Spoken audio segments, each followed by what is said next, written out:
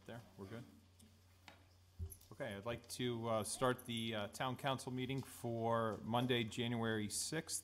If Councilwoman Bello would lead us in the Pledge of Allegiance. I pledge allegiance to the flag of the United States of America and to the republic for which it stands, one nation, under God, indivisible, with liberty and justice for all.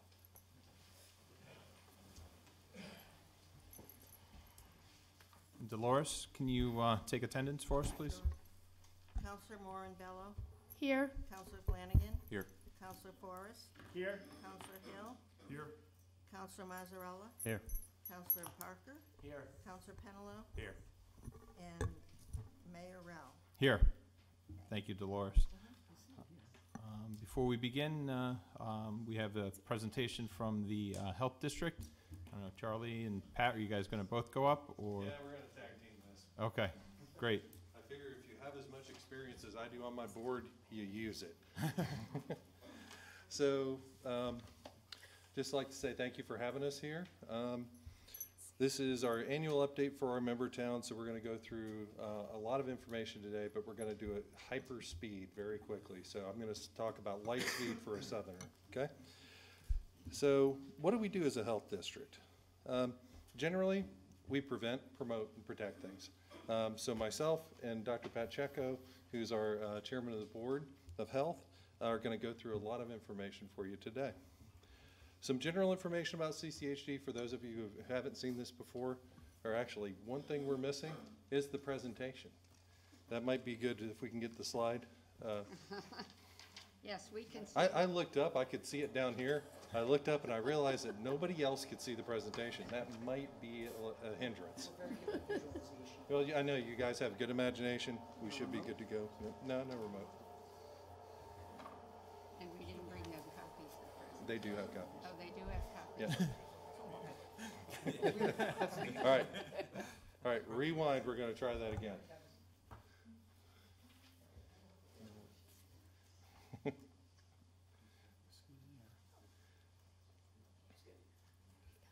Modern technology is great when it works.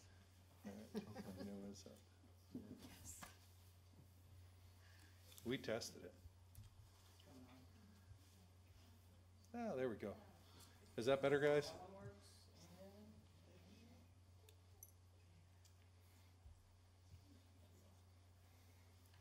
Okay, so let's try this again. It's coming up. It's coming up. Okay, so our 2019-2020 annual update for our towns. As I said, my name is Charles Brown. I'm the Director of Health. This is Dr. Pat Checco, who's our Chairman of our Board of Health. Some general information about the Health District. We cover the towns of Berlin, Newington, Rocky Hill, and Wethersfield, and we serve a combined population of about 97,000 people. The district itself was founded 24 years ago in 1996, and we provide a broad range of services to all of our member towns. I understand a number of you are new to the council this year and may know little about what a health district is, except they're the guys who go to restaurants. So we'll tell you really quickly about what a district is and at the same time how we raise our money. We are one of 20 regional public health departments in the state of Connecticut. You can see us blocked off there in, are we yellow or blue on yours? In blue in the middle. Blue in the middle, okay. Right in the central. And these were founded by statute approximately 50 or 55 years ago. And in the wisdom of the legislature and to help out public health, it was an opportunity for particularly smaller towns to come together and use efficiency of size to be able to provide the mandated public health services to their specific towns. And so in the case of Wethersfield, yes, I am old enough to remember Dr. Foote. We used to call him Father Foote when he was at the health department at the state where I worked. And at that time it was not unusual to have a part-time health director like Dr. Foote and one full-time sanitarian, like our former Director of Health, and give me his name, Paul Hetchen. And so that worked until 1996, when you were, along with Rocky Hill, the founding members of the Central Connecticut Health District. And what that actually does is it helps you to provide the mandated public health service and the ones that aren't mandated that we all have to respond to, like the opioid crisis and now things like hoarding. And so I just want to give you an idea if you had to do this on your own, what it might cost you. So first you'd have to have someone who could be qualified by the state as a full-time health director. That means they'd have to have a minimum of an MPH. Some of us have more, some of us have less, but that's your minimum. And your starting salaries, depending on what part of the state you're in, might be anywhere from probably 80 to over 100. Then you would be required to have a full-time sanitarian to take care of those mandated inspections, like the restaurant licensure, the septic systems, many of which are gone, but I'm sure you still have breakthroughs, your water supply, and those other things that are remembered as the environmental issues. And right now, to have someone who is called a registered sanitarian, which means they have a national certification in the science of environmental health, again, is going to cost you anywhere from 60 to, depending on their experience and their value, they could go up into the 80s or 90s themselves. So there's your two staff, and of course then you've got to add in your administrative staff, your benefits for your employees, your supplies, et cetera, et cetera. So if you were to take a pad and scribble that out, you would probably find yourself well above, hopefully, not hopefully, I know you are, above the $6.25 a head that we charge for the services that we provide for everyone. And that was the whole name of the game, that the people receive the services they deserve and should have, and it costs the town itself much less. Some of our districts are as small as 2 towns. My former health district where I worked was the city of Bristol and the town of Burlington, pretty different. And there are some that are as large as 12 and 13, places like Farmington Valley in the Torrington area health district. So because we are regional health districts, we do have budgets, and we have to figure out what our fees are for you each year. Charlie will talk more about the revenues, et cetera, but clearly there is a real budget process with accountability, with auditors that come in every year and take a look at us. Right now we've been doing well for you, we hope, and spending your money cautiously and wisely. Oh, okay. So it is a whole year now that we have been in the new offices in Rocky Hill. I'm pleased to report that it has had the effect we had hoped. There's much more cohesion in the office with the staff.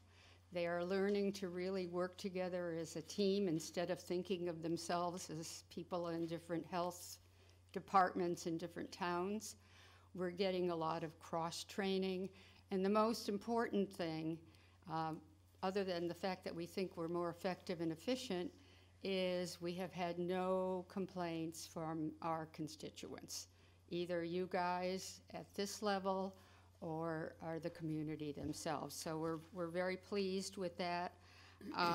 We have 11 employees, 9 of whom are full-time. We have over 50 active participants and lay volunteers who work not only in our flu clinics and prepare themselves for an emergency if we had it, but also in our opioid program that you're going to hear a lot more about, and 2 of the people on your board are quite active in that. So we have a 14-member board, and I'd like to take a minute to introduce yours to you again if you're not familiar with them. We're very, very thrilled with the people you have sent to us. They are not only interested and involved, but they bring a great deal of experience. So first up is Deb Hinault. Stand, please, Deb. Deb comes with a great experience from the Department of Corrections and many years in substance abuse work. We are delighted to have her. And to make you sleep better, she actually serves as the chairman of the Finance Committee. You could also take your wrath out on her if you have any. Please. Next up is Anne Marie DiLoretto. Anne Marie, please. Anne Marie is a psych nurse, and she is also very involved in the opioid volunteers and serves along with the 2 of us on the recovery committee that's very involved with working with families, etc. And then our newest member is Jen Hill. She may be familiar to you. And Jen comes to us with experience in school-based health centers, and she is a school nurse and, of course, a mother. And she's serving on our immunization work group that's going to be taking a close look over this year at the role of local health and immunization, all the way from flu clinics to education to should we take a bigger role. So thank you all again for them, and we look forward to continuing to work with them. So I get to jump in and start talking about the bottom line. As Pat mentioned, the health district is funded by a variety of ways. And last year, our audited revenues came in at a little bit over $1 million. As she had mentioned, our per capita charge per person per year is $6.25. So we brought in a little bit over $583,000 from our town contributions. In addition to that, we have program revenue. This is the type of fees that we pay for inspection services, for plan reviews, things of that nature. Brought in about $266,000 there. Grants from the federal, state, and others. We have actually brought in about $319,000 last year, and some interest income just about $4,000. Our expenditures, as you might expect, because we don't make widgets, most of our expenses are really personnel related. So salaries, employee benefits make up the lion's share of what we spend our money on. We have professional staff, and we make sure that we're trying to keep them. We also have some professional and contractual expenses, operating expenses at about $184,000, and then other expenses about $23,000. So all told, our expenses came in a little bit under our revenue, which is exactly how we like to keep it. Okay, so moving on to the meat. Just a minute, because several of you are new to this council and may not know a lot about public health. I just want to spend a minute or 2 talking about that. So how are we different from healthcare? We, in fact, are really part of a spectrum of health.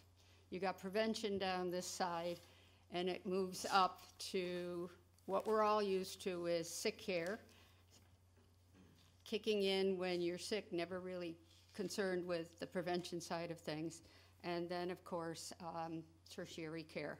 So the primary focus of healthcare is seeing people one at a time, being the individual level for the 15 minutes you are allowed in the office visit. But the job of public health is the population as a whole. So while we care about you as an individual, particularly if you have a disease and we're trying to help you deal with that or follow up on it, we really care about the population as a whole. And I like to say that doctors take care of patients one at a time. We take care of all the people all of the time. I'm going to use as an example measles, one because it's just a good example and one because it's so much in the news. So when it comes to vaccinations and immunizations themselves, that's clearly a public health initiative. It's something that public health has led since the inception of vaccines as a community intervention to prevent primarily childhood diseases, but other immunizable diseases.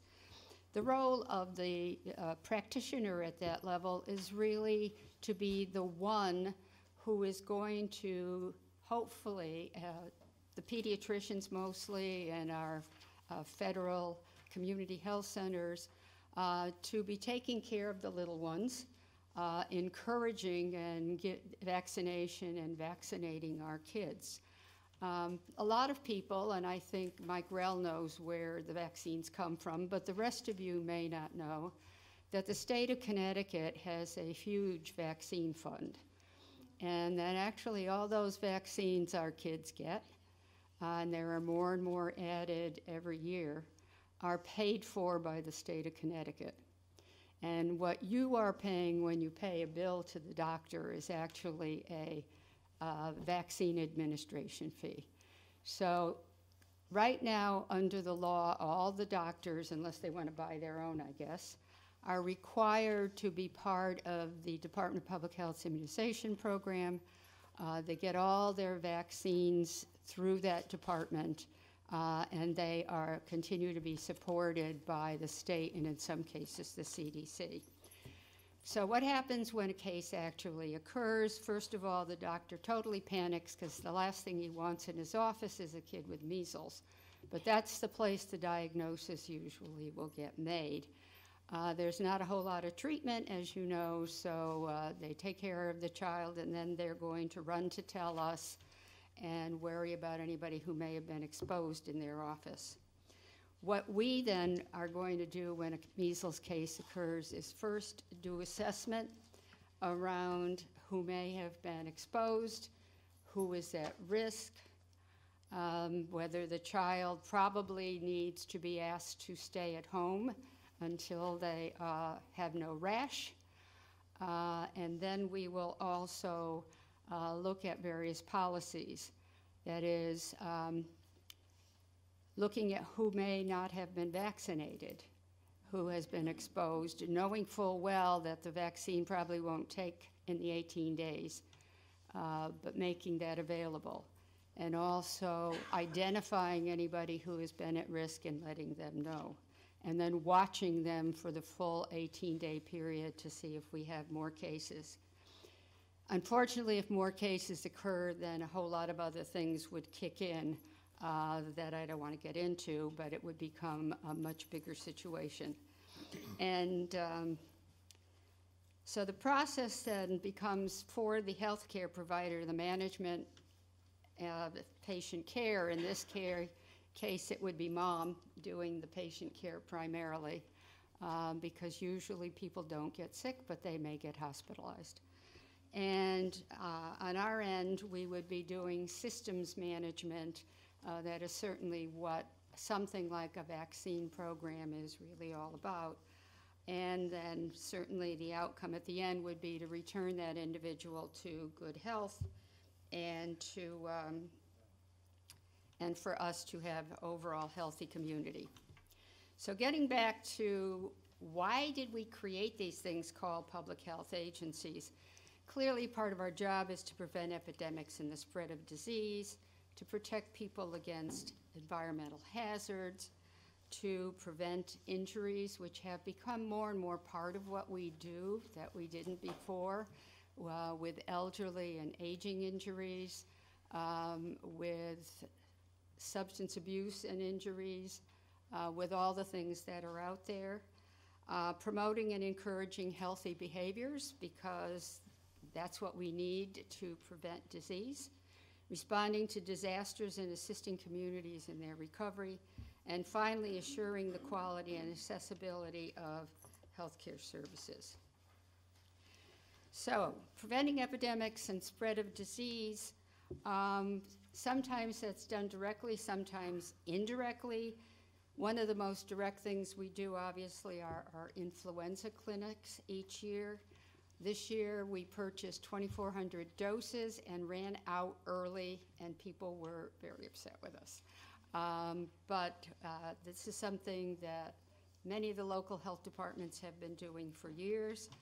I like to look at this as we did a great job marketing. Well, and educating people that this isn't anything to just wink at. We've got it down to such a science that the average time is under 3 minutes to get in and get out with your shot. I don't even think CBS could do as well. We also are responsible for the infectious disease reporting that affects people in our community.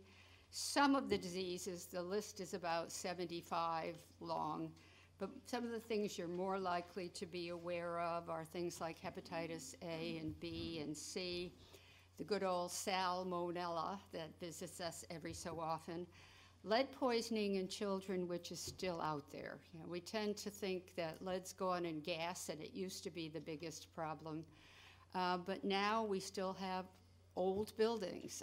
I live in a 300-year-old house, and there was certainly lead-based paint in our house when we moved in. We also have other sources that people are not aware of, and I think last year Charlie talked about cases in one of our minority communities where the poisoning was directly related to pressure cookers and lead that was in the pressure cookers. We also have it in things like jewelry, and it's out there in spices, homemade remedies. So it's one of those things we don't think about very much. And from the perspective of legal issues, it can be one of our most costly, because sometimes we have to take people to court because things are involved that cost money. Sometimes families have to be moved and brought into safe housing. Also, the vaccine preventable diseases, and another thing that we're seeing a lot more often and the public needs to become more aware of is this thing called Legionella. You may remember it, and part of you, most of you are not even old enough to remember outbreak in Pennsylvania of some old Legionnaires several years back. And from that we got Legionnaire's disease. What the public doesn't really know about that particular organism is it likes to grow in water. And we're going to really have to do a better job at really trying to explain to people that it may be in your water supply, but not freaking them out. So it is something of an environmental concern that will be more important in the future. The other place I want to spend some time this year is the issue of vector-borne diseases and why they are important to us.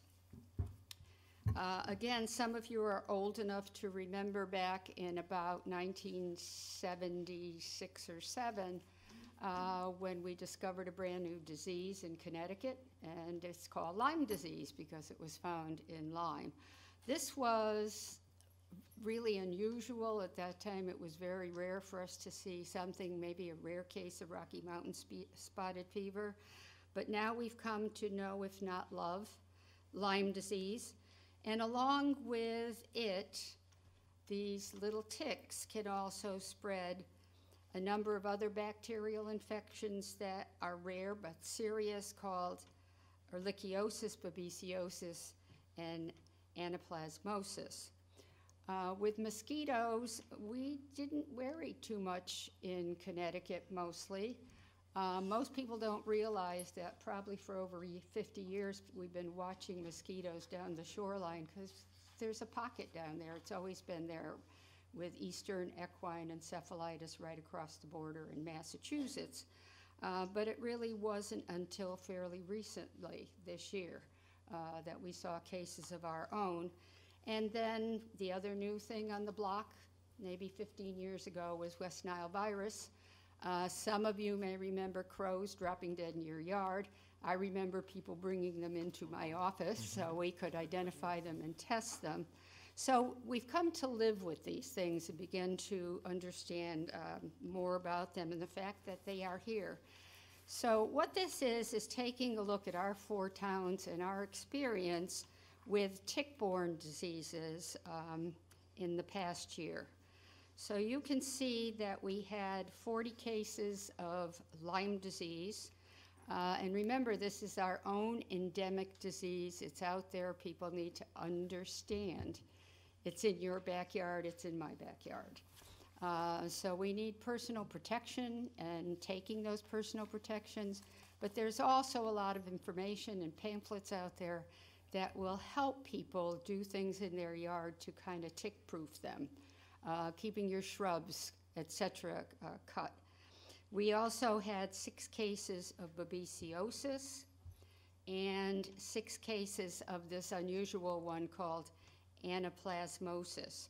So we have had 52 different cases of these vector-borne diseases in our 4 towns.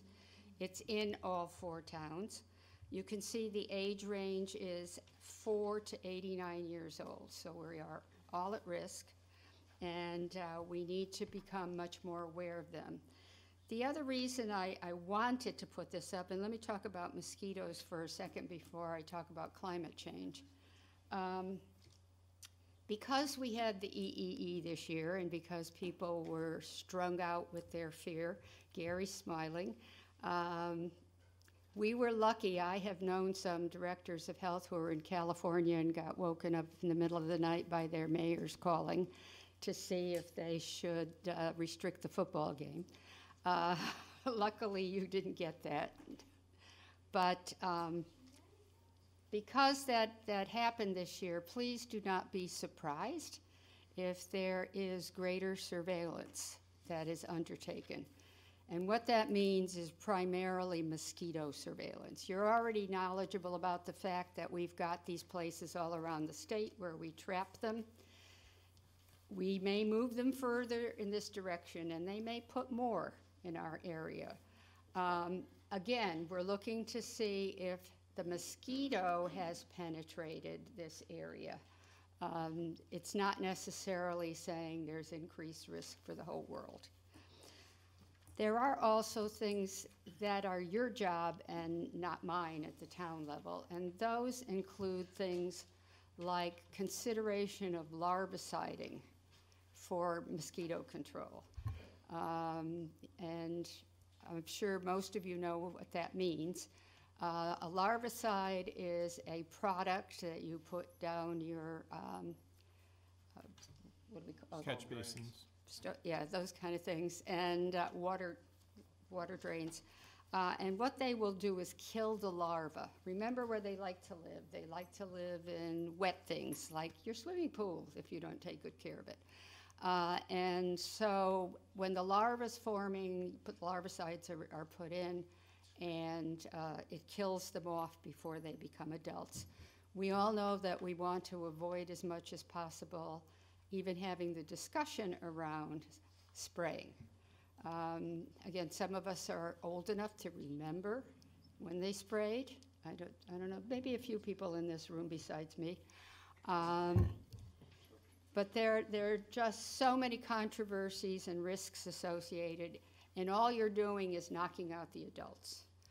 So we just want to remind you that the towns may have some responsibility when you're thinking of budget time. And now to talk about climate change and why I wanted to bring this up this year. With the advent of climate change, particularly with increased warming, we will begin to see the immersion of new types of mosquitoes that haven't been here in a very long time or not here at all, and new diseases that they bring with them. Most people do not know that the Centers for Disease Control was built in the 50s, 1956, because we still had malaria in this country. Some of you who are history buffs may have read about yellow fever and other mosquito-borne diseases in Philadelphia and New Jersey, where they just wiped out tons of people in the 1800s and 1700s. So there is a great risk that both the types of mosquitoes and ticks and the organisms that they can bring along with them will increase. This is not the time to talk about climate change. I think we should have a forum sometime and talk about all the public health ramifications that go all the way from fighting over water to whether or not we'll be able to feed people. So, And Charlie. so I get to jump back in here, talk a little bit about the services, other services that we provide. As Pat had mentioned, we have been responding to the opioid crisis here over the past few years. And CCHD has really been the convener of all the local agencies in response to the opioid crisis. And response really goes beyond the emergency medical services that you may think of when somebody has an overdose. It includes fire, police, EMS, social services. And we work with all of our towns to really try to bring a response together for this. We're very proud we actually did get a 2-year grant from the Department of Mental Health and Addiction Services to help fund these services. So we actually have a recovery coach now that's actually working in targeted areas according to some tools, surveillance tools that we have access to. So we can actually see on the map where overdoses have happened, and we can target our services accordingly to that. We are also reaching out to friends and family. We have a recovery group that meets in the town of Berlin, where we're actually quarterly do Narcan training now. So we're actually providing Narcan, doing the training for that, and people go home with this very important resource to help counteract an overdose. Man on the street. What's that? Yeah. Man on the street. Oh, you're going to the next one. Yep. Wait a So. minute. You left it? Wait, you were gonna do the screenshot. Yeah, well, you could see the map there. That's the map of what we call the OD map.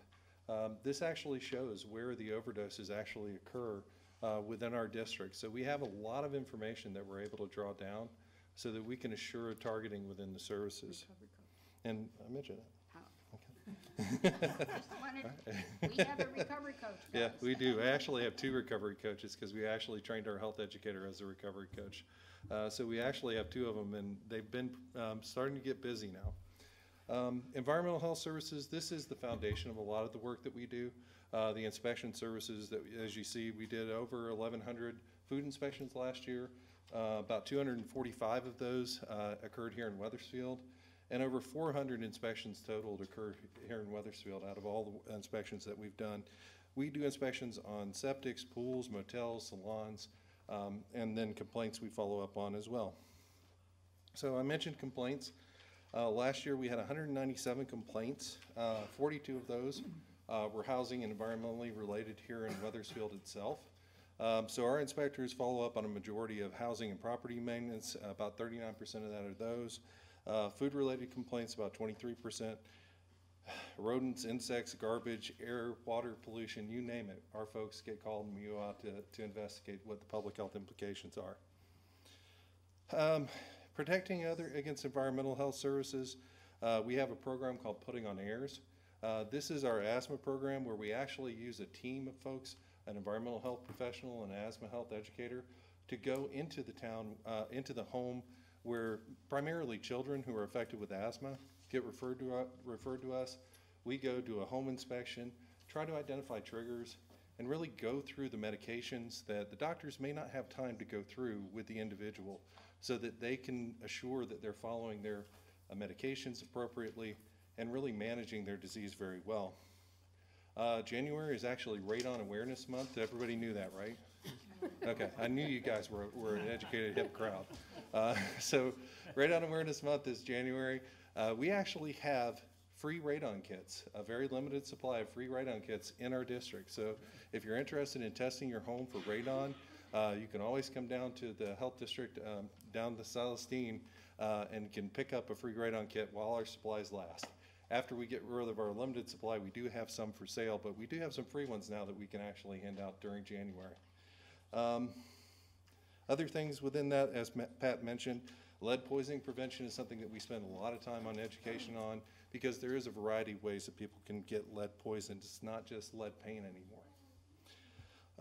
We spend a lot of time trying to promote and encourage healthy behaviors. Many of you, how many people were part of our walking competition in the last several years? I like to see people raise their hands on this one. So walking competition is something we're going to be doing again this year, coming up here in April. But, you know, to get you guys warmed up, we're actually going to be doing a February fitness challenge. So if you're interested, please, over the next couple weeks, check on our Facebook page, check our website, because we're going to be doing a challenge kind of inside to get you up and moving and ready for April. Okay? Last year, and for every year that we've had this, Berlin has won the overall competition. And now, I'm hearing rigged. But what we want to see, and you guys did a great job, the year before last, y'all had the Impact Award because you had the most people signed up, and that's a great award. Last year, Newington actually took that Impact Award from you guys. We want to see people out there walking in April. So I encourage all of you, especially on the town council and town leadership, get your folks up and moving. I want to see somebody else's name on the trophy other than Berlin. And I have to say that with my Berlin town chair here. Other things that we do respond to disasters and assist our communities in recovery. We do a lot of preparing for emergencies, a lot of planning. The flu clinics that we talked about, they're actually utilized as drills. So if we had to do medical countermeasure dispensing, we have volunteers that are trained to do that. As Pat said, we have 3 minutes between door to door. That doesn't come without a lot of practice and a lot of planning. In addition to that, we plan for other things like flooding and natural disasters. One of the last things that I'll talk about today is assuring quality and accessible health services. So we do actually have a grant from the North Central Area Agency on Aging. I got it right this time. For senior dental screenings. So we do senior screenings free of charge within all 4 of our towns.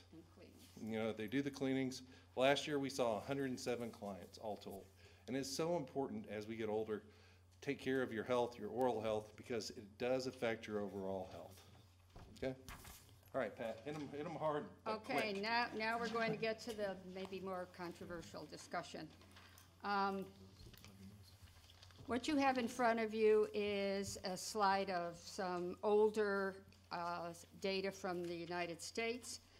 Measles is so highly contagious that it is essentially a universal disease in absence of immunization.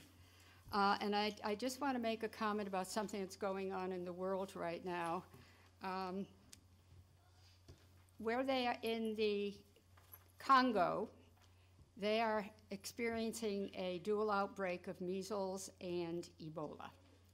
And they have had over 1,500 measles deaths in a 6-month period. So I don't want to underplay the fact that these diseases are not only still with us, but that they are dangerous. In the vaccine, you will notice from this picture, was licensed in 1963. But prior to that time, all children invariably got measles by the time they were 15, and it was estimated that there were 3 to 4 million people infected each year, and approximately 400 to 500 died, 48,000 were hospitalized, and about 1,000 suffered from brain encephalitis. If you look at this very quickly, you will notice that as it went out, this happens to stop at 2000, but in the year 2000, the United States declared measles eliminated in the United States. Hard to believe. Think about it, we've only eliminated 2 ever, the other one being smallpox. That obviously did not last long. A number of reasons for that happening, but just to give you a little lead up, in 2016, we had 86 cases in the whole country, still not too awful. 120 in 2017, 375 in 2018, and this year, at the close of year, we had 1,282 cases of a disease that's not supposed to be out there. So what I want to share with you now is your town's results from the most recent immunization survey of kindergartners entering school. I cannot speak to the circumstances in these schools. I don't know your population and your schools, and you will probably be able to interpret this even better than I.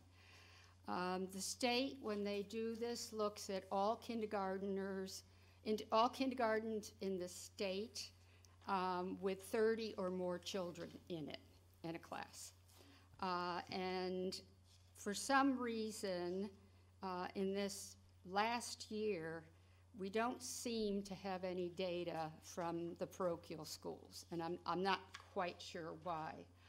The overall, as you know, the secret with immunizations is trying to create herd immunity, so that if you have a high enough percentage of people who are immunized, the people for whom it didn't take, and these things have takes of 95% roughly, and the increasing number of children in our schools who were affected with things like cancer and things that affect their immunity that do not allow them to be able to be vaccinated even if their parents would want them to. It puts them at greater risk. So you have the 2 years that we have available to us, and you can see here by school what it was last year and what it is this year. You're very lucky in one sense. You have 0 medical exemptions. You do not have a cohort of really frail kids in school, thank God. But you will notice that there are a number of people who are looking at religious exemptions. And I'm particularly, and again, I don't know anything about Hammer, but that kind of struck me when I took a look at it. One of your schools has done better, and we know these are small numbers. But I think it is very interesting. And when we look at coverage, of course, we will add the exemptions together. So if you are,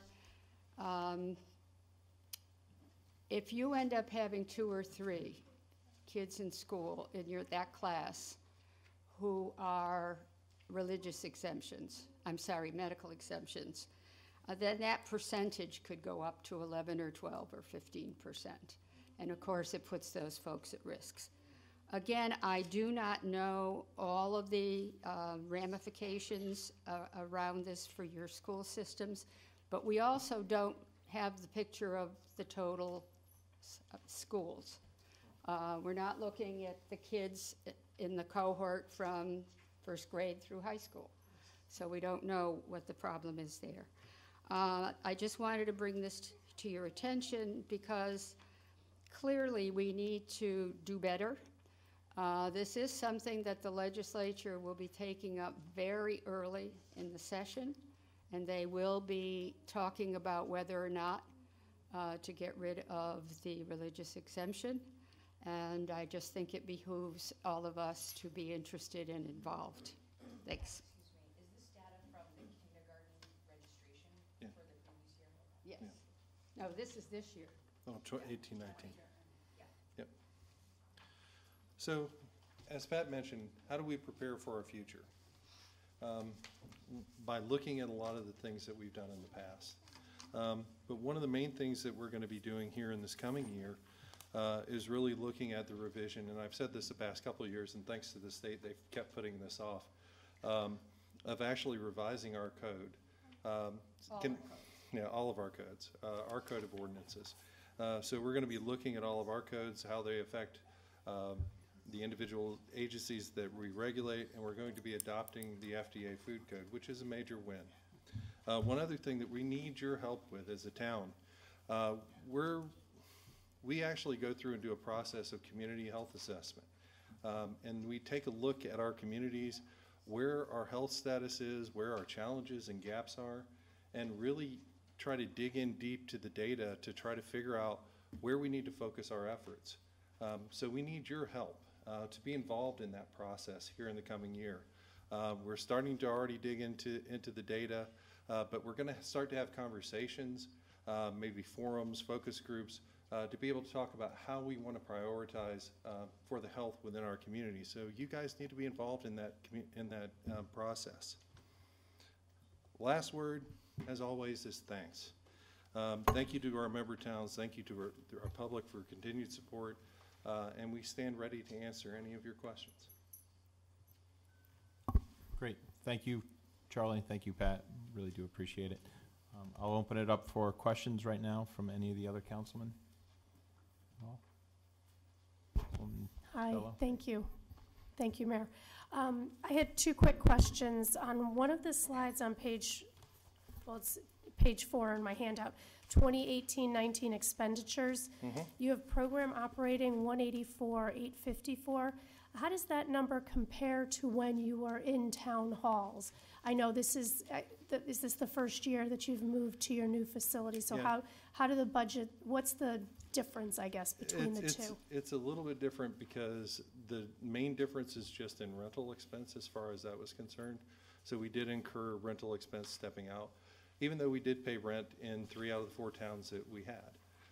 So, you know, we did get a little bit more operating expenses for rent, but, you know, we are trying to counter that with being efficient in how we actually staff up. As we're looking at the FDA code especially, what we had planned for if we had to do that in the current configuration that we were in, separated in all 4 town halls, we would have had to hire staff in order to meet that particular demand. So by consolidating and being able to use our resources, we look to balance that actually out. Okay, thank you. Wait 2 seconds, we'll find last year's number. Last year, Perfect. your other question, Amy? My other question was on page 6, where you discuss the tick-borne diseases. How do you come up with those numbers? For instance, Weathersfield had 7 cases. Do doctors' offices report it? Are they the bugs being tested? I mean, my daughter's had it twice. I never called you and told you, hey, my daughter's had Lyme disease twice. We have powers as the public health folks, and they Not include superpowers, but they include the fact that all laboratories must report to the state and the town in which the individual lives remember I made reference to these reportable diseases and laboratory findings. So that is a reportable disease. If you had a test done in the laboratory, the state would have heard about it and we would have heard about it. And if the doctor reported it, I don't know if your daughter had the rash, but that's also reportable by the physician. And so we don't always follow up individually on every case because that's an endemic disease, but that's how we know about it. So the doctor's offices report as well as that's testing. the laboratories, yes. Yeah, Yes. because not everybody's tested when you have a bullseye this big on your back. The pediatrician doesn't. But the laboratories test. also are required. It goes Okay. both ways. Yeah, I Yeah, just wondered how you got that information, how accurate those numbers were. Yeah, and you know, as far as accuracy is concerned, I mean, it is, you know, it depends upon, as you said, if people are actually going to be tested. So we get confirmed cases, and those are how we basically base our numbers. May we miss some? Absolutely. So we take those numbers always with a grain of salt. Yeah, it seemed like I thought they were low. I thought you would have seen more Right, and cases. and we do take that into account as far as that's concerned when we start to look at what programs and services that we need to actually go. Looking at the number that we have of reported and confirmed cases, and really taking a reality check and saying, you know, really what do we have within the community based upon that number? To answer your first question, in 17-18, our operating expenditures were 127,000, just a little bit over 127,000. I think that's 17, 18. Okay. So, Yep. Okay, thank you, appreciate it. any other questions? We'll go on this side. Tom? A couple questions. On the increase per capita for your new facility, that sounds like it's working out good. Mhm. Did all that extra cost go to the per capita charge, or did you look at raising some of the program revenue fees that you, We Assess. do a combination, and what we try to do is to be able to support the services that we have with the fees associated with those. So we do charge fees for restaurant inspections and things of that nature. We use a majority of those fee revenues to help support our sanitarians, but it doesn't cover everything that they do. So part of the per capita charge, in addition to covering our operating expenses, it does cover our professional staff as well. the second question I had, I'm not sure if you would have the answer, but we as a town, what can we do on the exemptions for the vaccine legally? Was that a state law, or? It's a state law, so a lot of what you can do as a town is to advocate with your state reps to be able to really, I mean, from a public health perspective, to the religious exemption really doesn't make any sense for us. You know, when we had smallpox, it's a personal choice. So, you know, from a public health perspective, it really is not something that we would really need to see.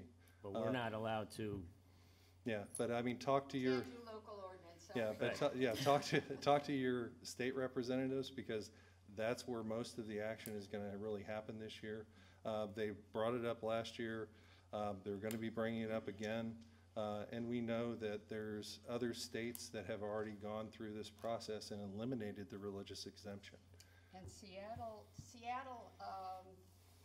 has recently, was it, sorry, Seattle or Portland? Seattle. Seattle has recently taken the step of not only getting rid of the exemption, but telling folks you will all get vaccinated or stay home. So, thank you. you're welcome. Any other questions? Counselor Forrest? Thanks, Mayor. Follow-up question from a year ago. Okay. Cromwell is the odd one out here. Mhm. Have we reached out to them to perhaps join and Yes, we have. smooth it out? And I've asked you this last like 4 years or so, but you never know. Sometimes you get. How are we No. doing with Cromwell? We have reached out to Cromwell, and Cromwell actually took a step backwards.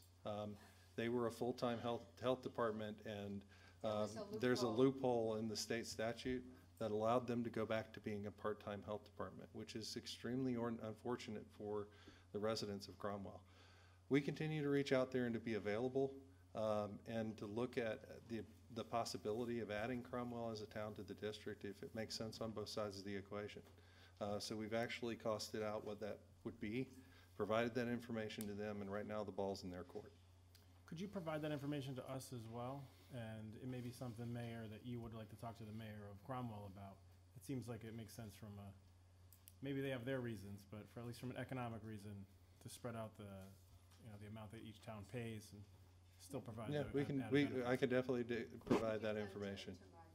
to my- Second question is, what is our process that we have? The triple E virus over the summer seemed to, I don't know if catch us by, maybe not you by surprise, but Mhm. I think that the Freaked sports leagues was a little bit of a freak out, and Oh, yeah. I'm wondering how we can do a great job responding, like ahead of time, so that the citizenry knows when there's a danger level, how to take, what precautions, what are best practices? Are we actually canceling the football games and the soccer games? Yeah. And we didn't see that maybe in Weathersfield, but Yeah.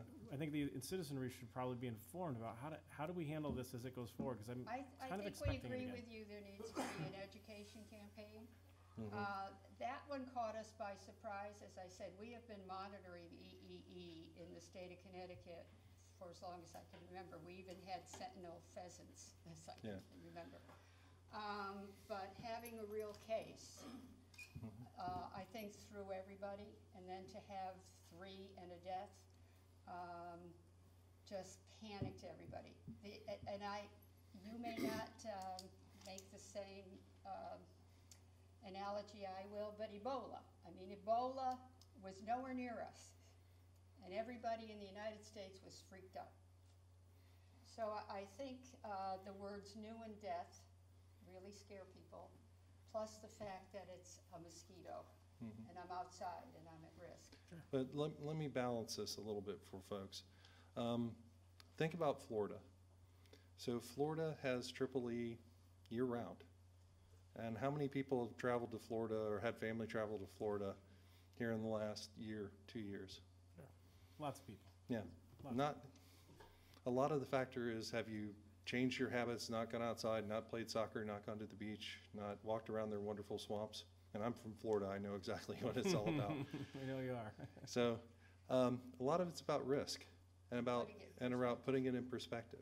So while we had some cases last year, we really don't see a lot of cases, human cases of EEE.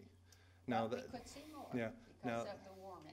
now next year, as Pat mentioned, we do expect for them to expand surveillance because we have had some additional human cases. So with that expansion of traps, you're going to hear more about EEE next year. So we as a district, we'll do our job by trying to educate, providing information out there for folks to be able to take into account, and being available to you as a town.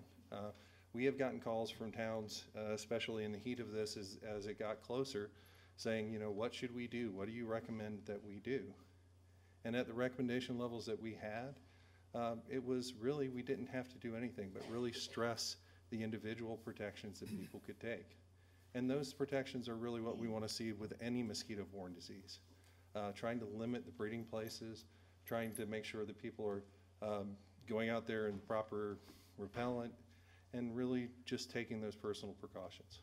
So I guess what I'm asking or recommending would be to talk to the mayor and talk to the town manager, and this is probably for all the towns, and to disseminate that information now, so that when it comes, Okay, and to I'm the sports promising leagues and you- all of the rest of it. We will write something for our 4 Yeah. towns, but the other thing we will do is work with the Connecticut Association of Directors of Health to press the Department of Public Health to also come out with information and guidelines.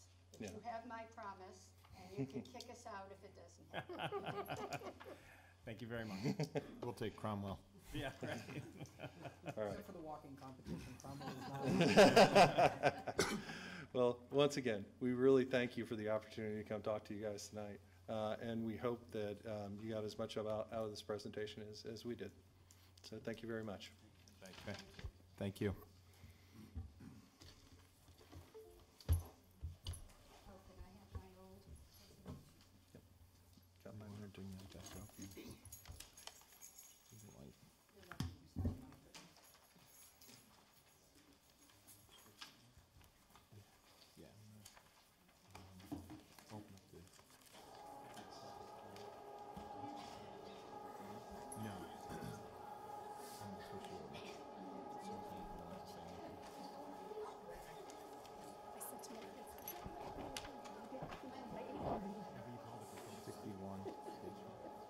We're both called. You need it, yeah. Yep.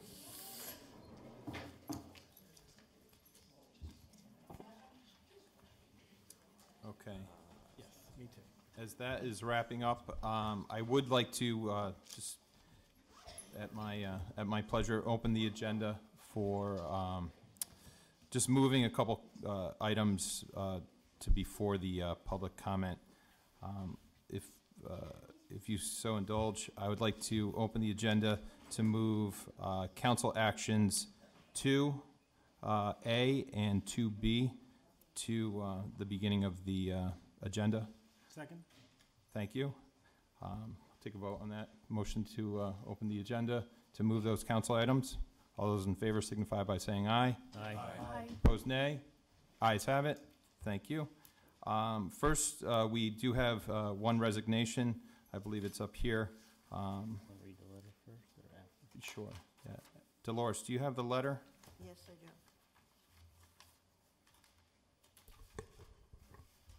Okay. I received a visit to my from Mike Hurley on the day after Christmas, and he resigned from being on the town council. He wrote a very nice letter to Mayor Rell, the fellow council members, and Gary and myself. It's been my honor and privilege to serve as a member of the town council in Weathersfield for the past 10 years. Together, along with many former council members and town staff, we have been able to make many significant improvements to the town and to continue to move it forward through difficult financial and social circumstances. Difficult decisions were made, and many more difficult decisions remain ahead. During last fall's campaign, I was confronted with some significant health issues. Although I am making good progress, my treatment and recovery are requiring more of my time and focus than I had originally anticipated. And I have reached the conclusion that I cannot do justice to my obligations as deputy mayor and a member of the town council.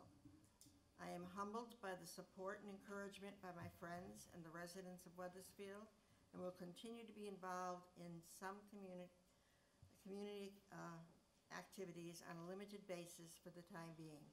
However, it is with regret that I submit my resignation as a member of the town council effective January 1st, 2020. I thank you for your friendship and wish you all the best for the holidays and a Happy New Year.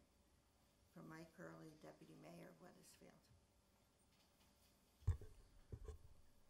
I would make a motion to accept the resignation of Mike Hurley, Deputy Mayor, 76 Birch, for the term of 2019-2021. Second. Motion and seconded. All those in favor signify by saying aye. Aye. Opposed, nay. Ayes have it. Thank you, Dolores. Thank you, Tom. Now for appointments. I make a motion to appoint Mary Pelletier, 61 State Street, to the Town Council, effective 1/6/20, for the remainder of the term, 2-year term. Can I get Second. Motion's made and seconded. All those in favor signify by saying aye. Aye. Opposed, nay. Ayes have it. Thank you. And yeah, actually, yeah, Dolores, would you do the honor to swear Mary in?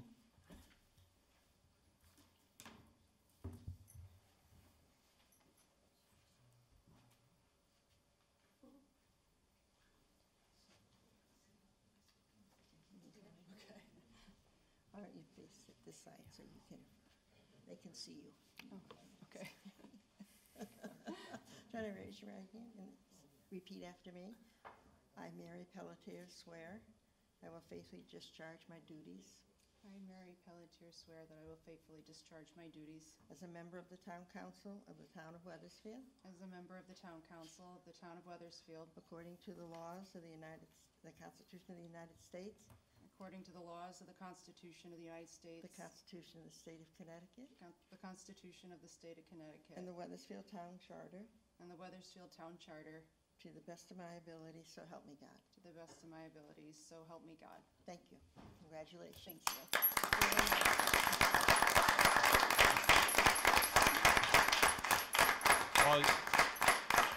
While you're up there, did you want to say anything, or do you want to have a seat?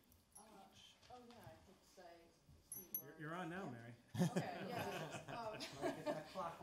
Yeah. Oh, yeah, set the 5 timer. minutes. No, I'll be very brief. I'll be very brief. I just wanted to really thank Mike Hurley for his many years of public service to the town of Weathersfield. And I know that his presence on the council will be greatly missed. I'm very honored to be appointed to serve out his term, and I hope to continue his legacy of public service. I'm looking forward to working with all of you guys on both sides, and I'm looking forward to listening to the citizens of Weathersfield, hearing everyone's concerns, and working hard to move the town forward and confront the challenges that we face. And I just look forward to. I hope to make Weathersfield maybe an even better place to live, and thank you for putting your trust in me all you guys, and Rich also. Thank you. Thank you.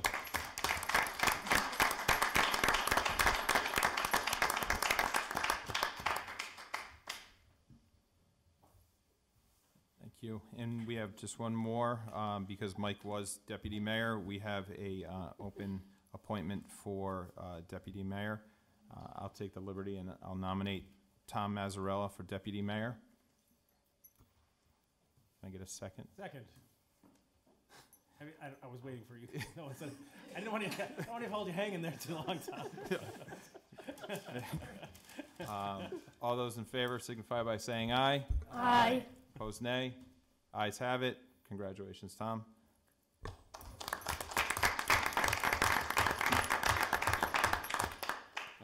Thank you. It's kind of bittersweet with Mike leaving us, but I'll try to carry on with how he presented himself and the good things he did for Weathersfield. So, thank you. Thank you. And we'll just go back to the agenda. Public comments. Ms. Cohen, how are you?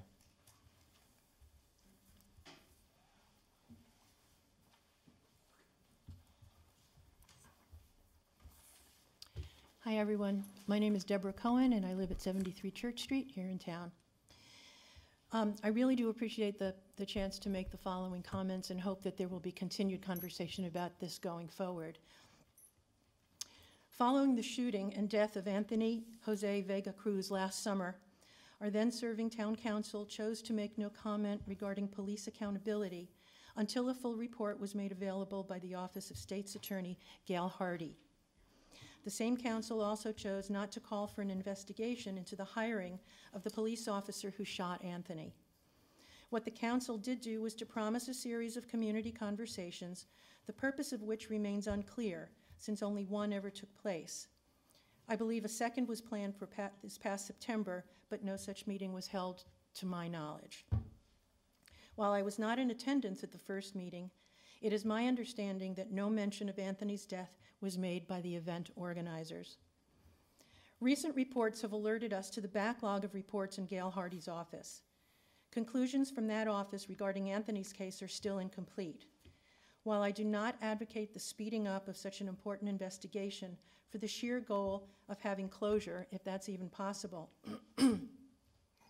I strongly urge this council to maintain regular and interactive contact with Ms. Hardy's office to determine what progress has been made, what that progress entails, and when Weathersfield can expect a report.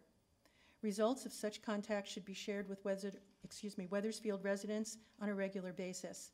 The absence of such communication leaves the impression that Weathersfield is content with waiting indefinitely for the report and ignoring the death of a teenager in the process. I have no reason to believe that everyone will be satisfied with the report results. Many of those who believe that no wrong was done and that Anthony got what he deserved will continue to believe so, as will many who believe that his shooting was an egregious overstepping of police power and that the officer who killed him should be held accountable. However, in the absence of a police commission, it is the town council's responsibility to be visible and vocal in demanding accountability from the state attorney's office. The silence on the part of Weathersfield leadership to date has been deafening. I know from past experience that it's not the habit of town council to have conversation going back and forth between those of us who come and share comments, but I would just like to say that at some point in the near future, I would really like to hear from some of you. I'd really like feedback on what I've just shared with you, because I think this is one of the most important things that are facing our town, and it seems to have disappeared in the wind. So thank you very much. Thank you. Just for the record, Carolyn Ikari, McCarthy, 123 Stillwald, and I join in Ms. Cohen's remarks. Thanks. Thank you. Yes, ma'am.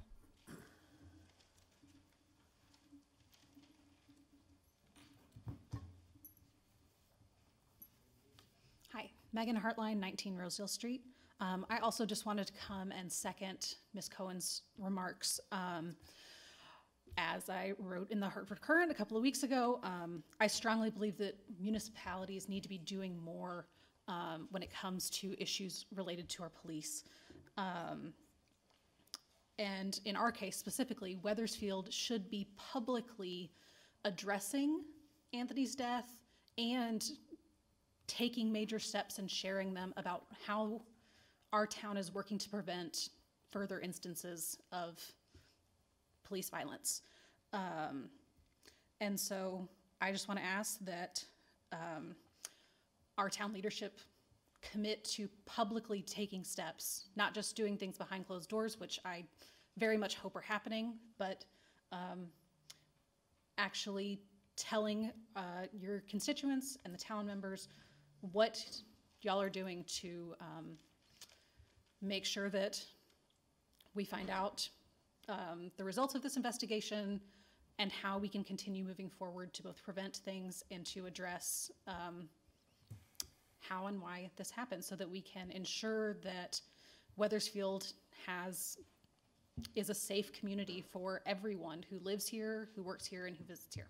Thank you. Thank you. Anybody else want to speak? Mr. Young? And I neglected to say, we do try to keep it at 5 minutes in the beginning and 5 minutes at the end. So if you could keep it in. You've been here before, you know the practice. I know. Thank you. Good evening, Robert Young, 20 Copper Mill Road. I was surprised to hear that Mr. Hurley wasn't coming back. I read it in the agenda that he wasn't going to be coming back to the town council, which, it's too bad. Mr. Hurley and I didn't agree on many things, but we did agree on a number of things as well. And one of the things that we did agree on was he did stand up for the citizens of this town to come to this podium and talk in the way that we talk today.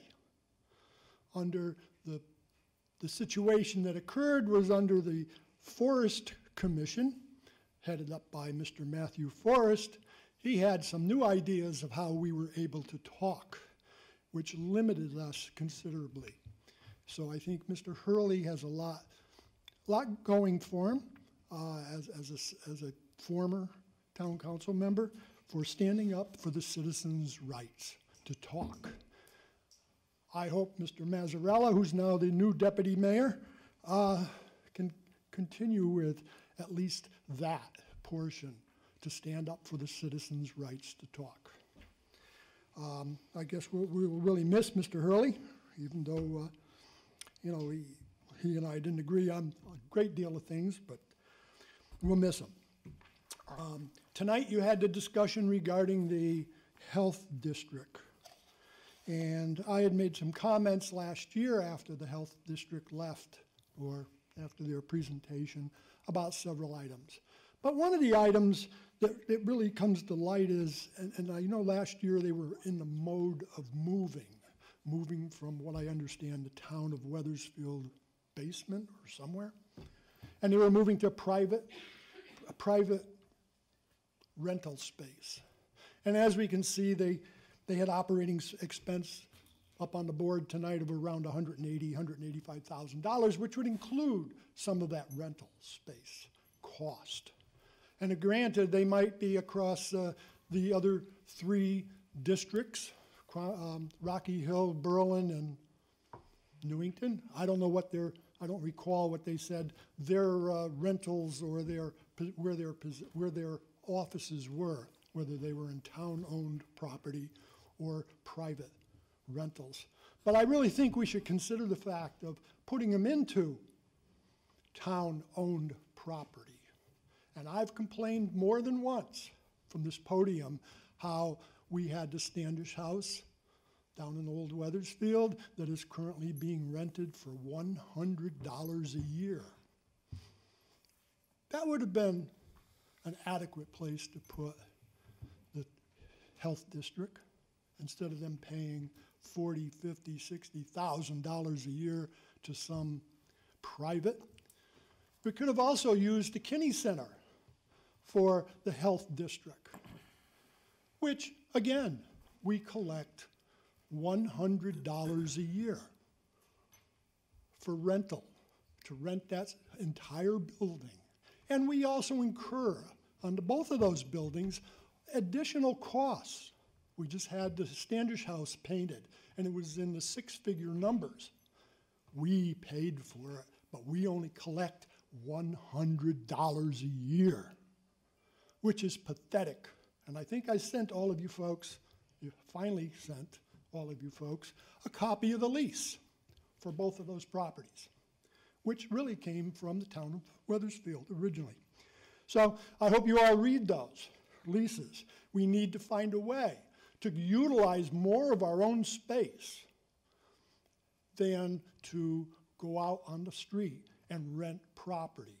Another one is the transitional academy that we have here in Weathersfield. I had suggested some other ways of putting, other places to put it, but we ended up going out to the private and renting space up the street on the Silas Dean Highway because it's on a bus line. And we're paying somewhere around $60,000, $50,000, $60,000 a year for that. Plus we're paying insurances, we're paying all the goodies that go with it to rent a piece of property when we could have used our own properties, and we didn't. That's the great wisdom that we have in this town. It's almost zero. But I hope we have a new team here, and I hope this new team will do something about that. Look at that lease. Get rid of that lease. Take the property back. Bring the health district into the Kinney Center. Bring the transitional academy into the Kinney Center. They're on bus lines. If we recall correctly, the superintendent made a big deal out of how he had to have a transitional academy on the bus line, but he totally disregarded the Kinney place. Of course, he had to because it was already under rent. But we just went through a period of time where we could have gone and renegotiated that rent, and our former town council majority didn't do a thing about it. Thank you, Mr. So anyway, Young. I keep talking about we got to find ways of reducing our costs somewhere. We're looking. Thank you. It's a suggestion. Thank you, sir. Anybody else? Yes, ma'am.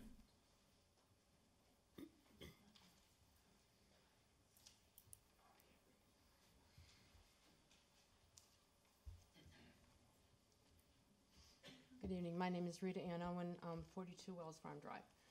I came tonight simply to say I support the new property maintenance code that you're going to. Can you just bring the Sure. microphone? Just, yep, thank you. Better? Yes, much better. Okay. I just wanted to support the property maintenance code that you're going to be discussing. I think it is so important for our town to have a reasonable and enforceable code. So I liked some of the new language that was put in there, so I just wanted to thank those that worked on that, because I think that it's nice to know that it's going to be able to be enforced once things have come to your attention. Also, it used to be that there was a maintenance code report, I think it was quarterly, and that used to be attached to the manager's weekly report when it came out. I haven't seen that in a while, so I would just like to suggest that I think that would be a good thing to reinstate. And also, when you go to the home page, it would be nice to have that maintenance code as one of the tabs on the right-hand side so that people can access it easily. So, thank you very much. Thank you. Could I just get your full name again? I'm sorry. Rita Ann Owen, 42 Wells Farm Drive. Thank you. Anybody else? Mr. Colantonio?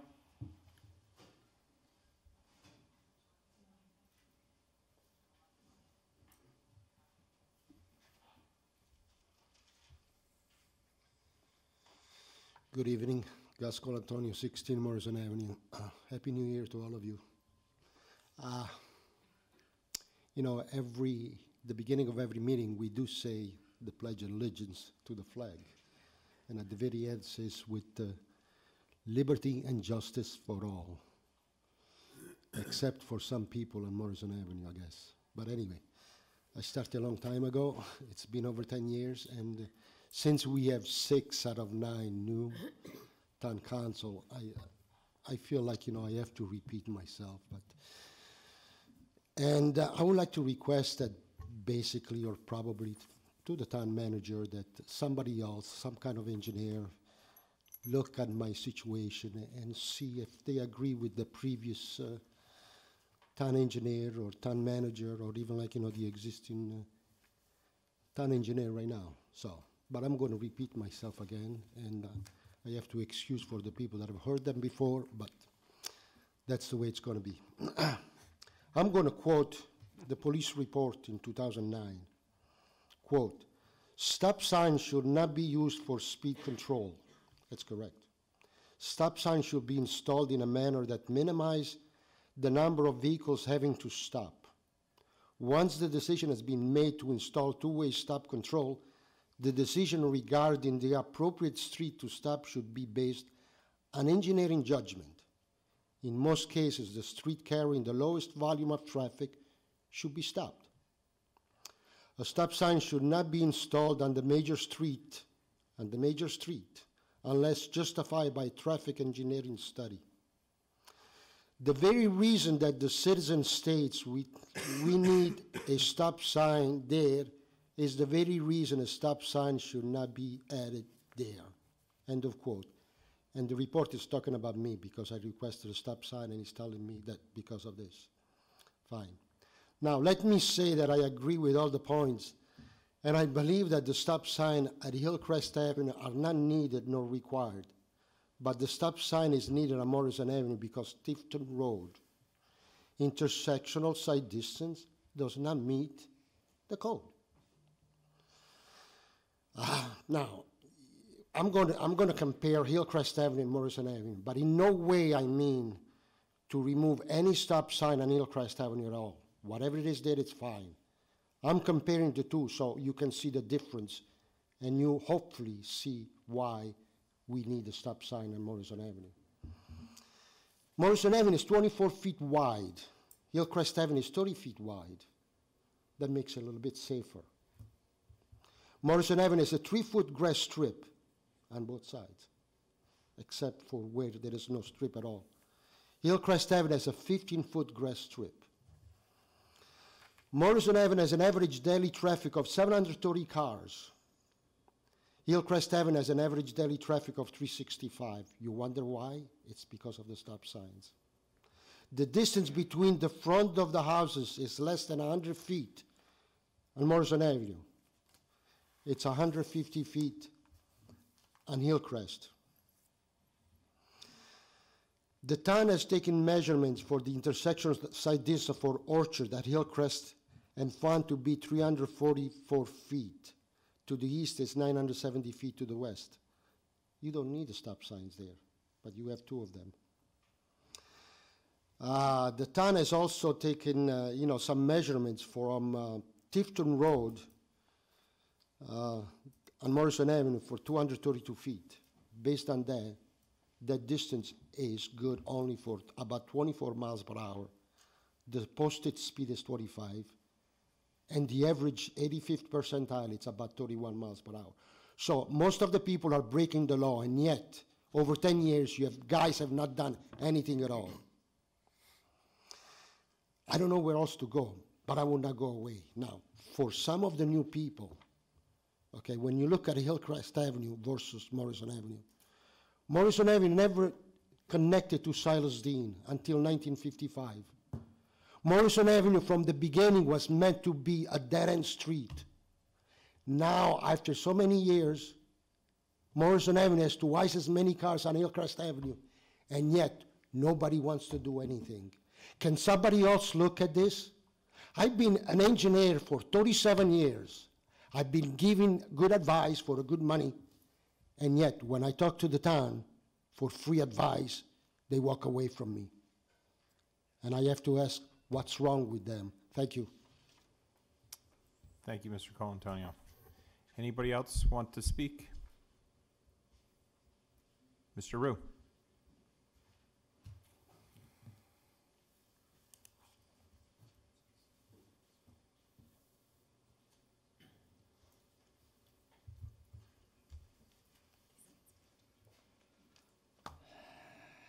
Good evening, ladies and gentlemen.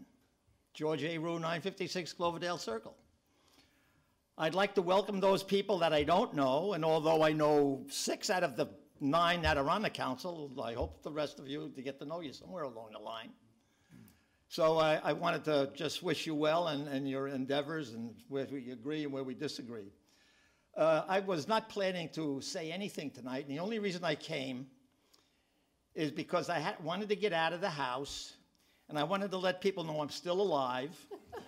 I walk a lot slower, but I'm still very interested in what's happening in town. A couple of things I just, and I had not planned any comments, but I have a few now.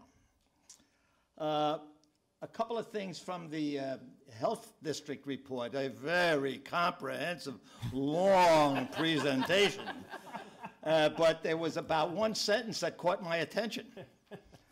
And it says, how did I even wrote it down, because I thought it was kind of interesting. Oh, climate change and warming. It's a real thing. I just thought I'd share that with you, for whatever that's worth. Intellectually, you can all digest what I'm telling you, okay? And then they went on again to say, climate change again, they spoke. We'll see new mosquitoes. New ones will be showing up, and it's going to be a problem. And it's a real problem. And I know all of you understand that. Enough said on that subject. The other thing I would like to just comment briefly in a positive way to the remarks Mrs. Cohen made. Last September, or shortly after that shooting took place, I made some inquiry as to when the subsequent meeting was going to be held. And you know, I'm old and I'm slow, and sometimes I forget stuff and all that kind of good stuff. But in any of it, nothing ever happened. But I think there's some valid points that were raised by Mrs. Cohen and her associate Caroline. I guess she left already. Anyway, so you know, other than that, I just thought I'd let you know I'm alive and wish you well. Welcome, Mary. Thank you. And it was funny. I commented to you when you came in. Geez, you're all gussied up tonight. I usually see you at Corpus Christi School in a very informal attire. And then when they mentioned that Mike was retiring, I looked over and I whispered to the lady sitting next to me, I says, Mary's going to get the job. And then I also said, when the deputy mayor, I said, Tom's going to be that. And it's good.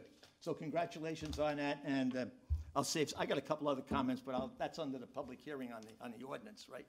Great. Thank you. Anybody else for public comment before we go into the hearing for the ordinance? Anybody else? Okay. I will now open it up for a hearing. Oh, no, actually, Dolores, you wanted to have a comment. I'm sorry.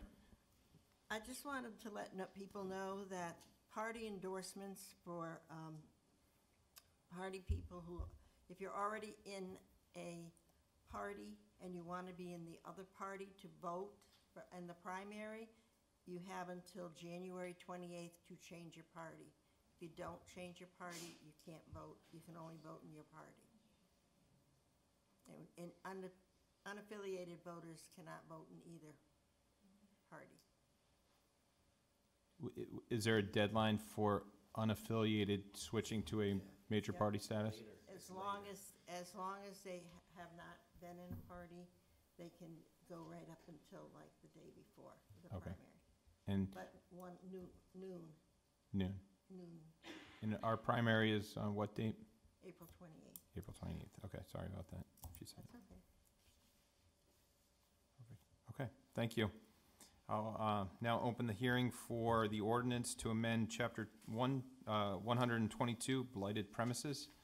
And I believe Mrs. Owen had already spoke on that, so no problem. I don't know if you wanted to come back up and continue anything further? Okay, thank you. Mr. Rue? Yeah, I could have stayed there and said that. I'm going to have a little more fun tonight. This is a lot more exciting than watching TV. You're getting your exercise too. Yeah, getting the exercise. Yeah. Well, the health department sort of conveyed a message to me that exercise is very vital, and you got to be doing what you're promising. Anyway, I wasn't even aware of this, but I read it tonight, and there's one section caught my attention. And I guess Gary and we talked about it.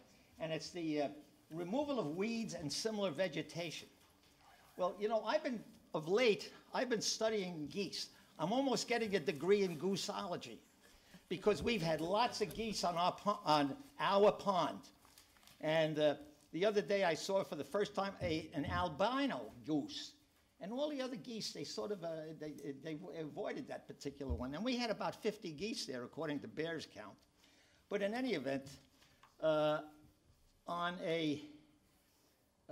the part that caught my attention, the part section B, every owner occupier of property shall keep the property free from vegetation of any type which, in the opinion of the town manager or his or her designee, is injurious to public health.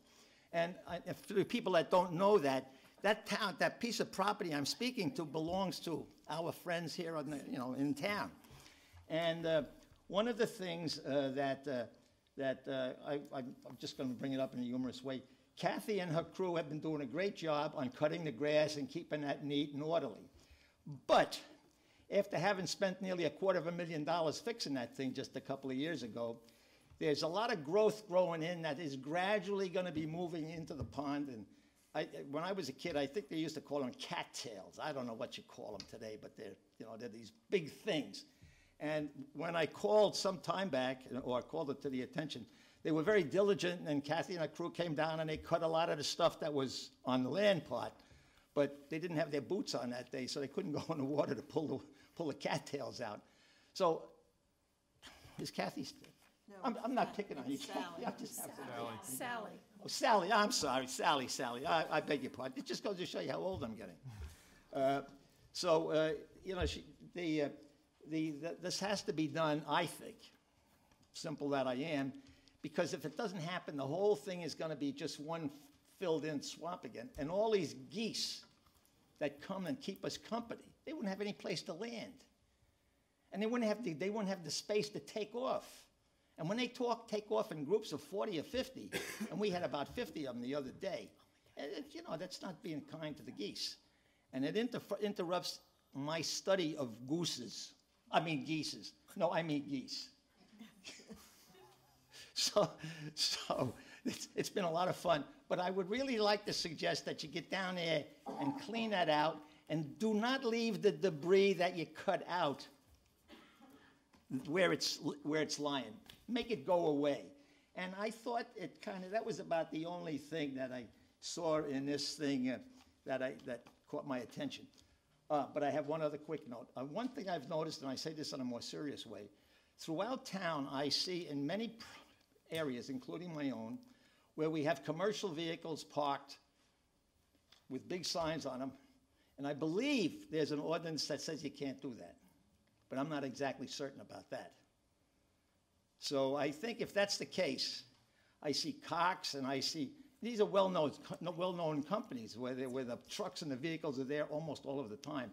I think that should be addressed because it does have a degrading impact on the neighborhood if you got commercial trucks parked all over the place. With that, I say thank you. Thank you. Did I use 5 minutes? No. George, and if you want to, either talk to either the town manager or myself about those commercial vehicles, just let us know a little bit more information. I will. I wanted to meet with Gary, but he was busy in our budget, and I was not that busy, and it was not a disaster, and I wasn't in the mood for that much fun at the moment, so very early got it. Okay. Thank you. Anybody else want to speak on the ordinance or the public hearing for the ordinance? Okay, thank you. I just misplaced my agenda. Then I will call that hearing closed, and then we'll go to reports from boards and commissions. Anybody have any reports? Councilor Flanagan? I have two reports. Parks and Recs met on December 19th. Mary Tebow was promoted. She was a recreation supervisor, and now she's assistant director. Sally Katz graciously addressed the group for quite a while and answered questions from the board members regarding some of the procedures to maintain the athletic fields. Some things of note is that they are doing work that can be done in the winter. I know it's kind of hard with some of the weather, but they're working on concessions and bathrooms and that sort of thing. They know the growing seasons, and they're seeding and aerating the fields at least twice a season. But part of the struggle with maintaining some of the fields is that, whereas in the past, sports like baseball and soccer have been one-season sports, they've now become three-season sports with travel ball and practice and that sort of thing. So that's part of the struggle, and I got the sense that figuring out a way to rest some of the fields at some point would probably be an ideal way to heal some of the wear patterns on the fields. And lastly, it's a simple point, but encouraging people to clean up after themselves. A lot of times we have to send town employees to go pick up garbage off the fields, which obviously takes time and town resources when people can just throw out their own stuff after their kids' games. The capital improvement program, there were two things presented to us. The first was a 10-year plan. It was a fairly large list with 33 projects to pursue up until 2030. 32 of them were funded with the general fund, and one was with a local bond. And then there was a prioritized top 10 list of projects. The number one project was the sidewalks and the ramp at the Nature Center. This came up about a month and a half ago, but there are some large cracks and crumbling, which is becoming a safety issue. The second meeting I attended was the Youth Advisory Board on the 2nd. The toy drive was a huge success. Parents and guardians actually had gifts to choose from this year. We had so many, I believe over 200 families got to pick out some gifts this year. So obviously a huge thank you to the participants and the Youth Services Department for doing that. They're preparing for a busy spring. They have a fundraiser in April for their scholarship and recognition event in May. They give a scholarship to a Weathersfield student who goes above and beyond in the community. So they're going to start interviewing candidates in March. And they're spending a lot of time in subcommittees working on a drug-free community grant. It's a 10-year grant. It's $125,000 a year. So that's obviously would really build up the town's capacity for different programs and counseling for different families and youth who are in crisis. So they're really getting into gear and getting ready to submit their application for that. Great, thank you. Anybody else? Councilwoman Bello? Thank you.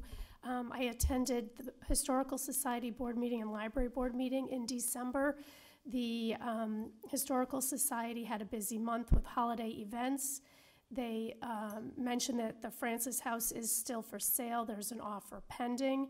The Hurlburt Dunham House is having a first floor restroom renovated and a ramp being installed. They have fundraising ongoing and some upcoming events. The Taste of Weathersfield is scheduled for April 4th, and the house tour is scheduled for June 13th. The library, the Friends of the Library had a successful book sale in November, raising about $7,000. The library hosted several programs throughout the month of December. The library board's reviewing its insurance policy and reworking its lost damaged materials policy. And the board made a motion to ask the Friends of the Library for support on both an upcoming children's program, Turn It Up Music and Movement, and for funding for the disposal of materials that were not sold during their book sale. And I'd like to just take a moment of personal privilege to welcome Mary to the Town Council. It's wonderful to have another woman serving as an elected official, and I look forward to working with you. Thank you. And a congratulations to Deputy Mayor Mazzarella as he begins his tenure as Deputy Mayor. Thank you, Councilwoman Bello. Anybody else with reports, boards, and commissions at all? Okay, thank you.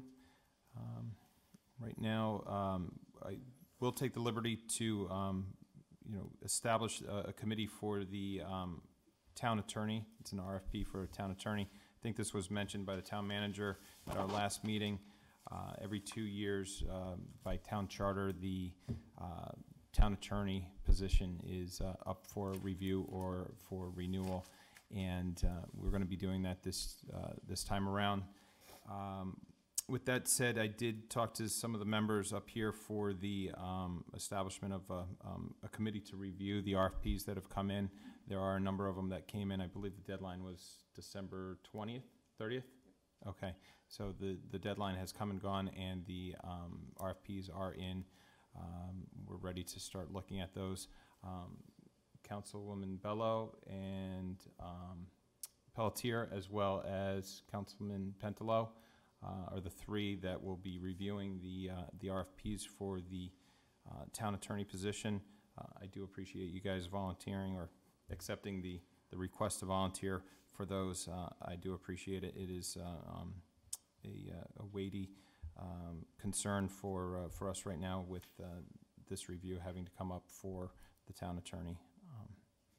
And then, so for council action, we do not have any referrals. We've gone through resignations and appointments. And right now, and I see Sally in the audience, we do have a town purchase of gasoline bid before us. And I don't know if, Gary, you want to talk, or have Sally come up, but. I'll happily start the intro and she can take it from there. This agenda item involves the purchasing of gasoline for the 2020 calendar year.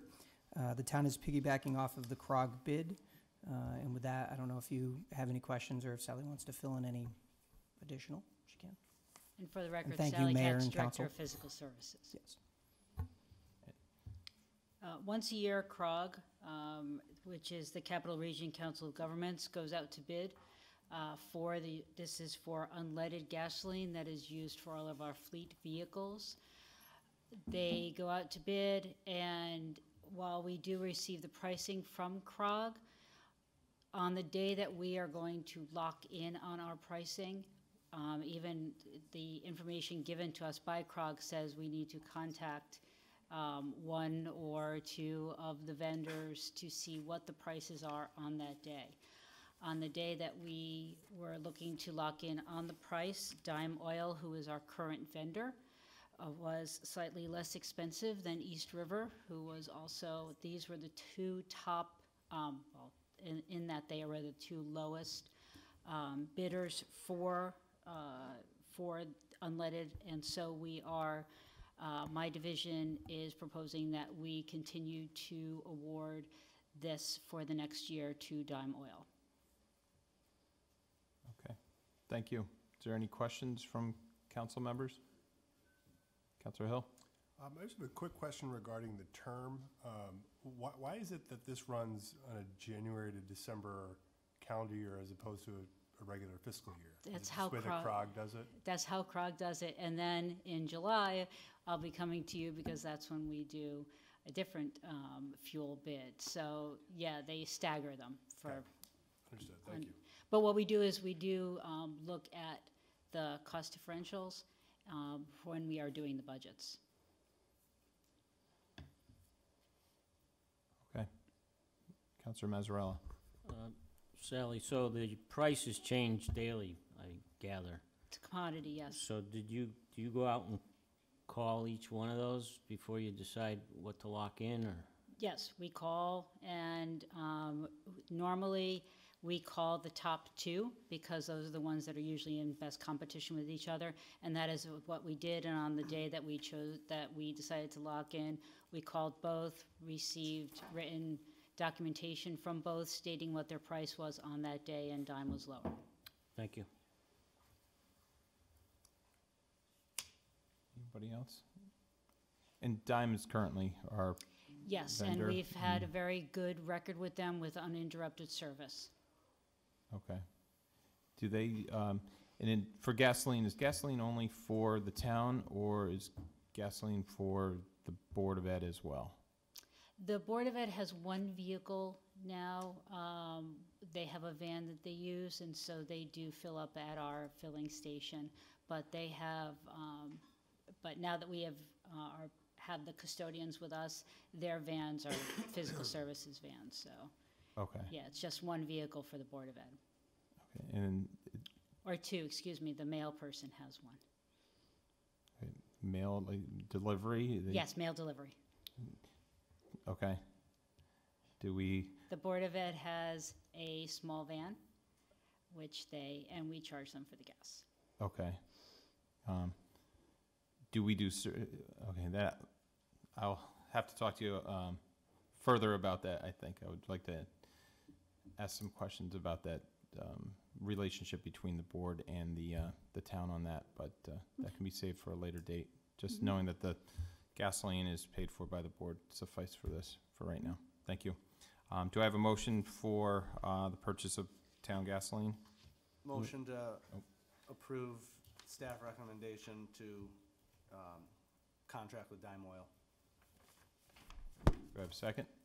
Second. Motion to, yeah, motion was made by Brooks. Okay. Yep, motion to award. Yep. All those in favor signify by saying aye. Aye. Opposed, nay. Ayes have it. Motion's adopted. Thank you.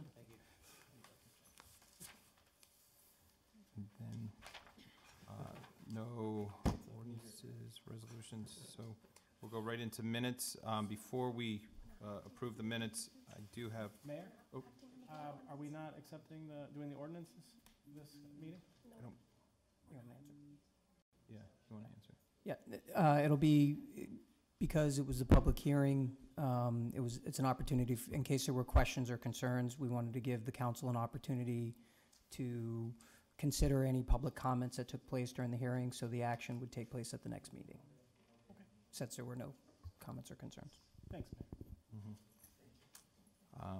Before I make a motion to adopt the minutes, I did want to include, I don't believe they're in our minutes that we have, that we came out of executive session last meeting, and we actually took a vote, public vote, on the current lawsuit with 61 Arrow Road. And the motion was adopted 6-1, if I believe correctly. Yes. Yes. Yeah, 6-1 with 2 absent. 6-1 with one person being absent and 1 council member voting nay. 2 absent. I Mike believe Early. Mike and I were both absent. Oh, and the mayor, yes, Yep. six, Yep. yes. 6-1. 6-1.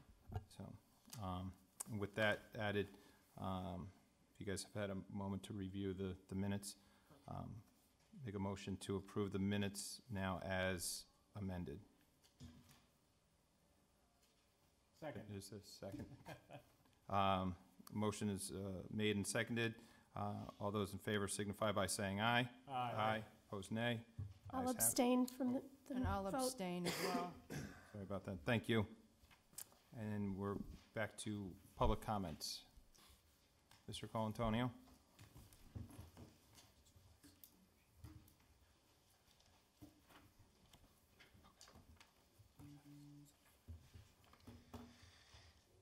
Good evening again, Gus Colantonio, 16 Morrison Avenue. You know, I do watch a lot of TV, especially news now. I'm retired, I don't do anything all day long, so. But something that really caught my eye, or my thoughts, my desire, is the homelessness in this country.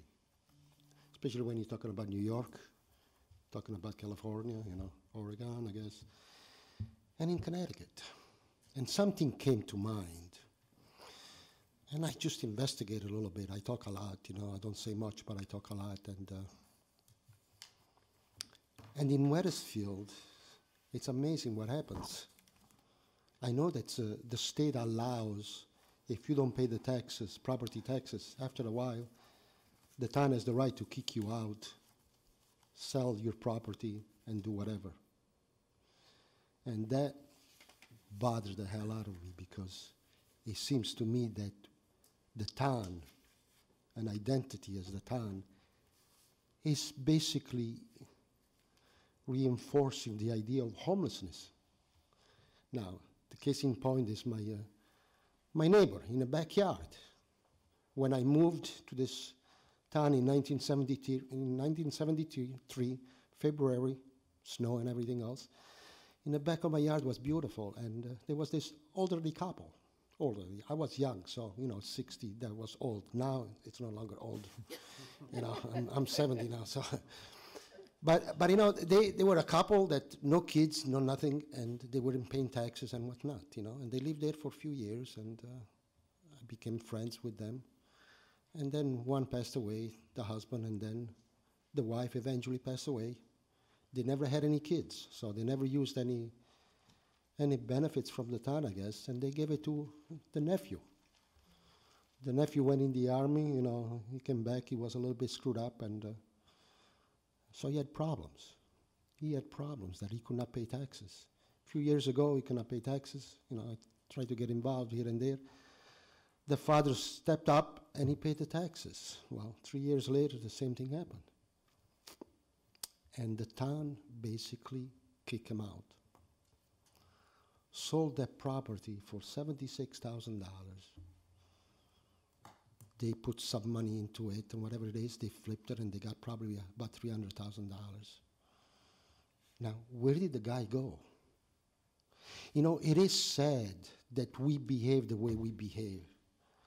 That property was used by a family for over 50, 60 years.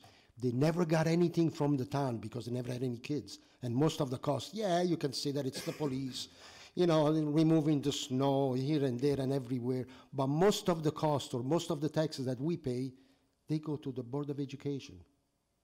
And yet, those people never got a penny back. Now they sold the house, and I don't know where the guy is. Is he homeless? I guess so. They sold for $7. I could see it if it's a bag. You give the money something, he says, we got to do something. But the town, where is the compassion? You guys give help to people that cannot afford to pay their own rent, and yet you turn around and kick somebody out and put them on the street? Is that fair? I don't think so. Is this the town that I moved in 1973? Something happens, excuse me, something happens to me now. In 2 or 3 years, I cannot pay taxes. What's going to happen? You're going to kick me out after I pay taxes since 1973? Is that how you work? Even though the state allows, you got to go after your money. But it's ridiculous, it's sad. When the own town, when somebody has lived right here for so many years, is willing to kick you out, put you on the street, and then they go on TV and say, we have homeless people. Who created those homeless people? The town alone. The taxes keep on going up. So probably in your discussion sometimes, executive or whatever it is, but I think something like that, it needs to be looked at. The guy's not going to go anyplace. Again, he lost everything.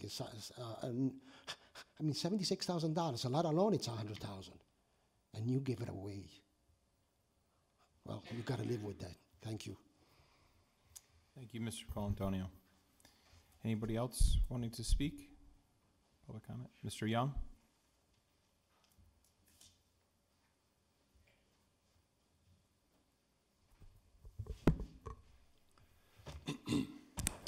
Good evening, Robert Young, 20 Copper Mill Road. Mr. Colantonio is so right about the situation where a person is taxed and taxed and taxed to where he can't afford to pay his taxes. And then, of course, the town comes in and after a number of years and what's it called, tax lien, which is very popular here in town. So the town's got to get their money, even though they've jacked everybody's taxes up so high. And then they wonder why. They wonder why we see articles in the newspaper, in the Hartford Courant, 22,000 left the state in 1 year period. Why? High wage job erosion continues. Slow recovery from the recession of 2008. And there's more like this. And it's the towns themselves who have caused a great deal of this trouble. I mean, we now, and I've been complaining about this, and I've talked about this. We have people that are leaving, people who have money. And then the article mentions we have people, and I've talked about people coming in, but the articles talk about international immigration. People coming in from who knows where into Connecticut. And they don't have the kind of money that the people had who left or are on their way out, leaving you with a poorer group of people in your town. And this goes for all the towns. But the state of Connecticut, the town of Weathersfield, and all the other towns haven't considered any of this by raising taxes and squeezing people. I'll leave. You'll be happy when that happens. But I'll take my money and I'm going to leave. And maybe an international immigrant will come in and buy my house, or the state will buy my house for that person. I say that. The state might buy it. Because I see some numbers out there in the state of Connecticut's general ledger that are very suspicious to how a lot of these people are coming in here with nothing and how they're living. And I believe they're living on the rest of us. Because I've seen in the general ledger of the state of Connecticut some numbers that are called undisclosed. They won't tell you where the money went. But anyway, we have seen good people, retired people leave who had money, and other people came in with a lot less, leaving us a problem. And the problem starts right here. We've seen year after year our taxes going up. We've seen purchases being made that should not be made. We just saw a piece of property get bought by this town for $2.4 million, and we paid a heck of a lot of money for something that was worth nowhere near $2.4 million. We buy trucks and we buy all kinds of vehicles. I just heard tonight, a few minutes ago, where the Board of Education has 2 vehicles. I was looking at their student activity fund last year, and they were buying all kinds of parts out of that fund. They were repairing automobiles and vehicles, and I'm going back to look at that. Because if they only have 2 vehicles, what in the world were these vehicles that they were repairing out of a student activity fund? Well, let's call it an offline ledger fund. I know in there is the student activity fund, and there's whole bunch of other funds in there. Ski fund, huh? Funds that don't belong there, that we're paying for. We should really get into the weeds of all of these costs, because the prior administration or the prior majority refused year after year to do a thing about it. And we're in this bind. We're at the point where we have to throw people out of their house who don't pay their taxes because the town needs the money to pay for a $2.4 million piece of property that wasn't worth anywhere near that price, nor was the appraisal put out to the public. It was withheld by the majority or by the town council last year. And it was what? When you were negotiating it, when the town manager was negotiating it, it said the value of the appraisal was $1.7 million. No wonder they didn't want to put out the appraisal to the public on a price tag of $2.4 million. We have the most outrageous people that represent us. Thank you, Mr. Young. Who have really put the kibosh to the entire town. And everybody should know about that. Yes, sir, I know my time is up, and I have a lot more to talk about. I'll be back. Tune in next week. Thank you. Thank you. Anybody else wishing to comment? Yes, ma'am.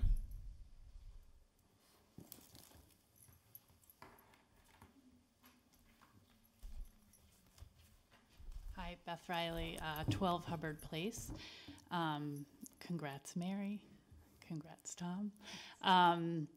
Couple quick things. What did I want to say? I wanted to say I know that school budget is happening. I believe you guys vote in April. Is that right? So I'm just here. May? May. I'm going to try to go to the financial meetings and just hear a little bit more about the ins and outs of the budget, but I'm just here to say I hope it's fully funded. There's a lot of families that believe in public education here, so just hoping it's funded. And also the presentation earlier, I should have asked this, but as I'm sitting there, so Hanmer went from 0% vaccination to 8%, and that was based on kindergarten registration. So I'm just confused, and you might not know the answer. So 0% of kindergartners had a religious exemption, and then I'm just looking at numbers. So it's either like 30 kids at Hanmer who is the full 8%, or it's like 2 to 3 kindergartners. I don't know if we're just looking at kindergarten.